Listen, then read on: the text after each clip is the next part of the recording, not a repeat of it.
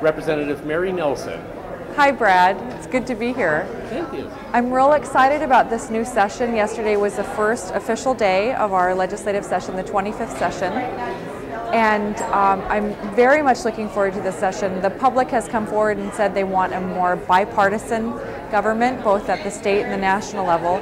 So we're really looking forward at both within the Bush Caucus, which is comprised of legislators who represent rural areas of the state, and working in a bipartisan manner. And I'm also very interested in seeing how the Senate coalition works together now that there are a number of Democrats working with Republicans on their agenda.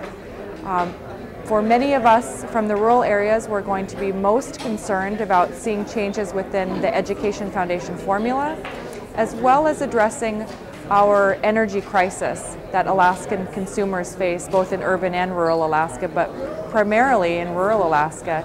The cost of heating homes and fueling snow machines and trucks and boats has just become extremely high, and we're worried that it's going to be pushing people out of living in rural Alaska, and we're concerned about that and hoping to work with both the state bureaucracy as well as the industry to come up with solutions for this pressure that is on Alaskan consumers. So those are two of my highest priorities, and I'm excited about this year because I'm now on the the House Finance Committee. And if you want to call my office, my number is 1-800-323-4942, or I can be reached at Representative Mary Nelson at legis.state.ak.us. Thanks.